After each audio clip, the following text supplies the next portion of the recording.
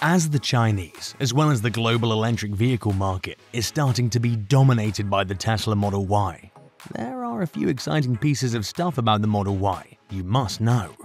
Yep, most exclusively, it's batteries. The new Tesla Model Y comes with the all-new structural battery pack, consisting of the fresh 4680 lithium-ion cells and its new battery architecture built around the new cell, both being announced at Tesla's Battery Day. Hey everyone, and welcome to Tesla News, where we bring you the newest and best updates about Tesla and Elon Musk. For daily videos, please consider subscribing to our channel. Don't forget to join our Discord server to discuss future topics. Yeah, Tesla, with its all-new 4680 lithium-ion cells, claims it could be much better than the previous generation battery packs, and it would mean, as if the old pack was a potato gun, the new one could take it to the French fries level.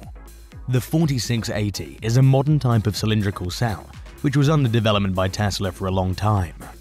It claims to store 5 times more energy and should allow an increased range by 16%, so we could expect corresponding energy density losses, but can offer up to 6 times the power output. The power output and limited overheating stand up as the key characteristics. The batteries will be wielded in a unique structural battery to further reduce the weight and, by the way, boost the stiffness of the car. The new cell design entirely and battery integration with the car enables improving the range up to about 30% without modifications within the battery chemistry.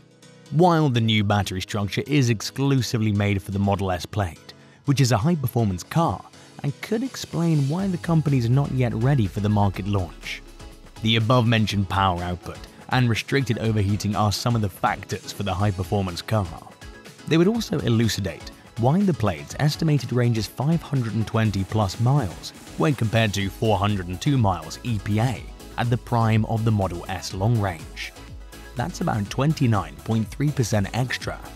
The company has now begun to manufacture the Model Y with these new 4680 cells and is intending to apply the same to the Cybertruck as well as the Semi. Model Y is also the most advanced vehicle Tesla makes in regards to manufacturing. Model Y also has other benefits over Model 3, including less weight because Model 3 is overplanned in places, and hence Model Y can be made with more efficiency and energy efficiency, with greater range and perhaps lower in cost with this new tech.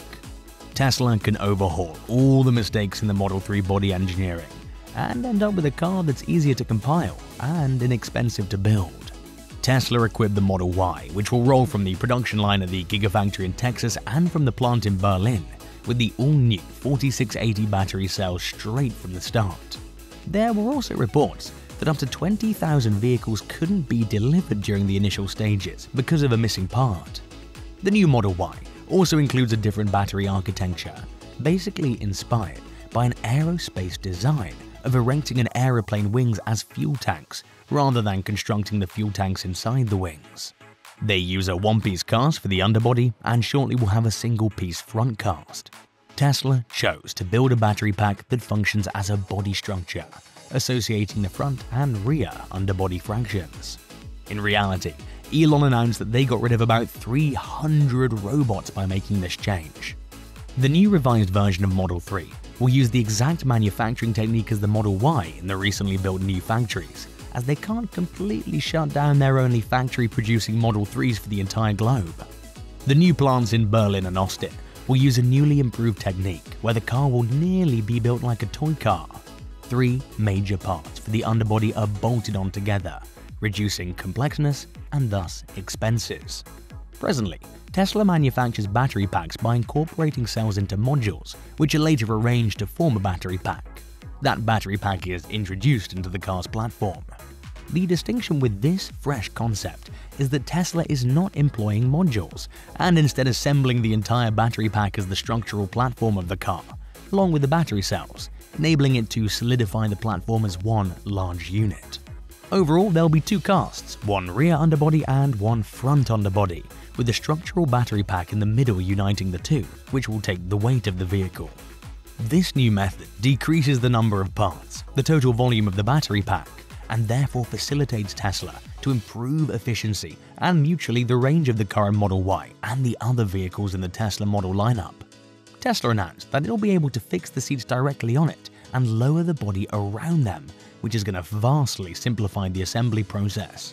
All these manufacturing advancements put together are anticipated to considerably enhance the cost and performance of the Model Y. The new cell has 5 times the energy density and 6 times the power of its previous Panasonic-built 2170 cells, but must conveniently neglected to mention the larger 4680 has nearly 5.5 times the size, completely due to larger bulks, as 46 times 80mm versus 21 times 70mm. The bigger size could also bring larger advantages. There are 4,680 cells that are placed in a sort of honeycomb pattern, then coupled together using some sort of glue. That's the true power of the 4680s. Turning literally hundreds of numerous parts to 3 main elements on the vehicle. This is the true cost conservations of the 4680s that will allow Tesla to lessen expenditures while maintaining the rest of the vehicle intact. Each roll cell packs in more effective battery material and small expended space in metal containing. It's also called cell-to-pack construction, praised as a Tesla innovation, and is in fact already a stack of several EVs, particularly in China, including General Motors' roughly $5,000 Wuling Mini. That conserves more space by exchanging multiple module cases for a more streamlined palette of compartments wired in parallel. The Tesla Cybertruck would be one power-hungry beast, which would be waiting to swap its battery with the new ones, and we all know what that beast is capable of. In my opinion, I think the revised version of Model 3 won't be launched until sometime around 2023, until all the other models in the lineup get the very same battery pack as the Model Y. What do you think? Mention your views in the comment section below. Anyways, let's get back onto something better, the new color variants on the Tesla Model Y. The colors of a car are like beauty.